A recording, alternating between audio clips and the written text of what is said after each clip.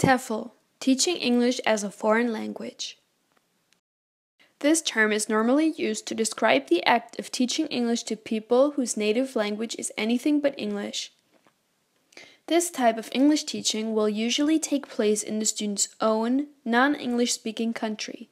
However, it can also take place elsewhere, such as during summer language camps in English-speaking countries.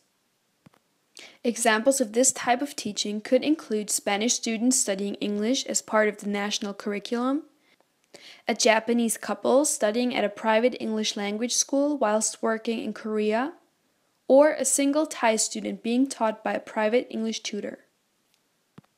TEFL teaching can cover all general fields of the English language industry, from young learners to adults, as well as specific areas such as business English study. In order to become a TEFL teacher, it is not necessary to be a native English speaker, although a thorough understanding of the language is still required.